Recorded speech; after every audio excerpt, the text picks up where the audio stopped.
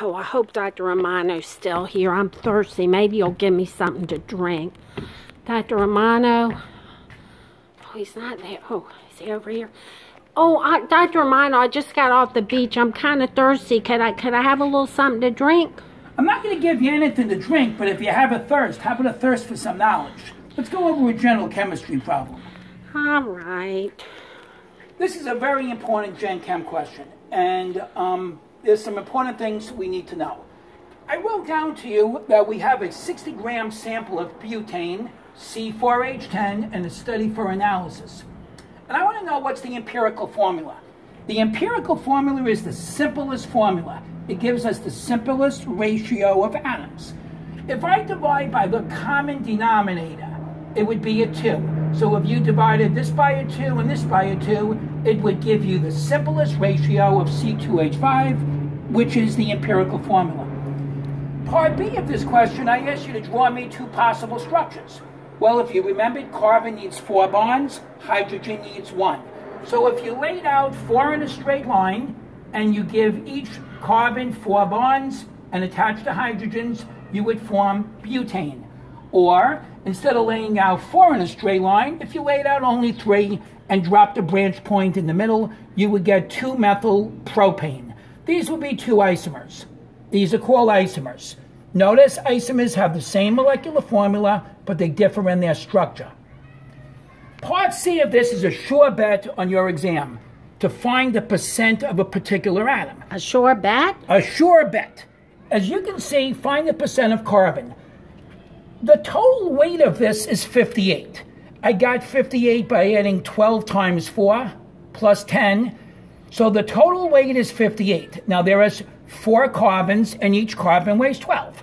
So 12 times 4 over 58 times 100 would give you the percent composition. Remember, percent composition is nothing more than the part over the whole. So 12 times 4 over 58 times 100. Here's the hard one. This is a challenging one. Find the number of carbon atoms in the sample. Now, I'm going to hold your hand and go through this. I know you would like to do this with me, nice and slow, so I'll kind of coach you through it.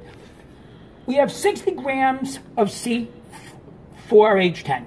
The first thing is we're going to convert it into moles by dividing by the weight. So 1 mole of C4H10 is 58 grams.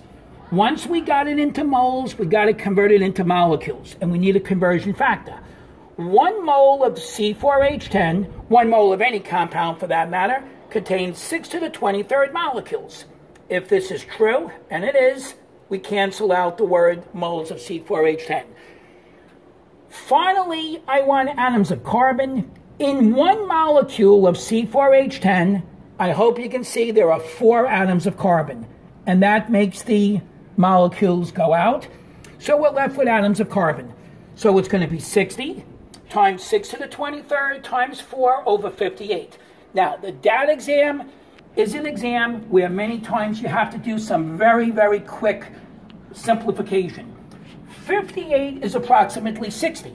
So as you can see, I rewrote this. I keep the numerator, the denominator, 58 is 60, and watch what I do. I cross out the 60s, and I'm left with 6 to the 23rd times 4, which is 24 to the 23rd, or if I have to rewrite this, I move the decimal back 1.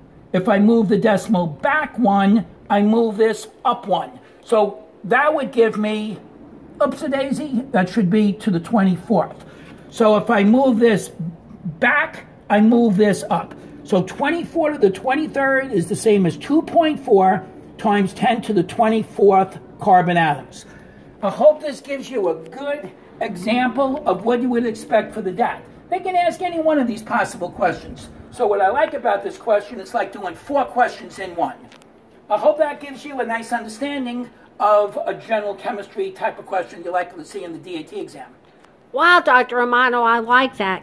Do you have some raspberry iced tea? I really like raspberry iced tea. I'm not going to give you anything. I'm going to go out now to the library to do some private studying. Good day to you, young lady.